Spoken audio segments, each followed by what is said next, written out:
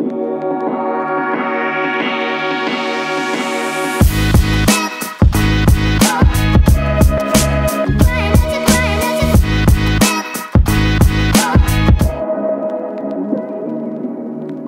right, we're gonna be kicking it with Keith and James. Keith is a packaging manager and James is a technical writer. Their job is to make sure that very important medical devices get to their destination safely, effectively, and on time.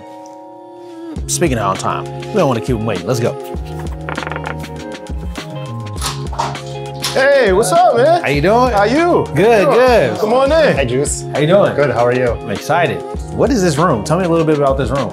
So this is a User Experience Research Lab, or URL for short. Yeah. It simulates a hospital where people get prepared for the surgeries and where all the devices are kept. So it's kind of like a practice facility. Yeah. Okay.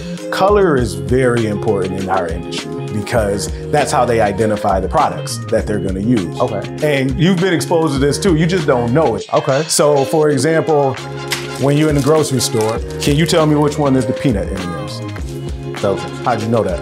Because it's yellow. Because it's yellow, right? So your mind is short-circuited to create shortcuts. And one of those is color. So I don't have to spend time reading to identify. It can really save lives because people are in the hospital here. And if a doctor says, I need this, and you know it's the orange one, just a quick glance and you got it. And you're handing it to the doctor and the patient is getting it right away. Yeah. We design and develop packages to support our medical devices. Yeah. And that means we have to make sure that they can be sterilized and that they can be opened aseptically so that we don't introduce any harm into the body. Does this package hold tight? Can it withstand being shaken while it's on an airplane or on a truck? And we have to prove that it can. It's a premium product. And then here the device is inside a sealed pouch, and it's still nice and sterile so that we know it's absolutely clean for the patient. Do you want to try opening it up? Yeah. Now just rip it off? Yep, go ahead. Now see, that seal had to be tight enough so that it stayed closed, but it also had to be weak enough so that a human can actually open it up, right?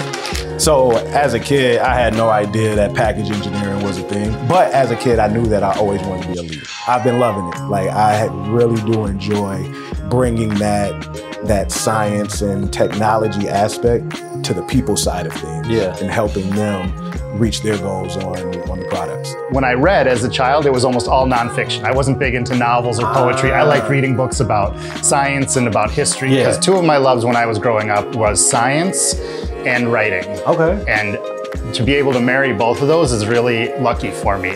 Well, thank you guys for letting us come and hang out with you for a little bit and learn all the important things about packaging. Keith, I appreciate you guys. Thank you for your time. Thanks for coming in. Yeah, no problem. Yeah, don't worry about me. I'm gonna take these M&Ms and you know what? I think I'm gonna take just the yellow ones.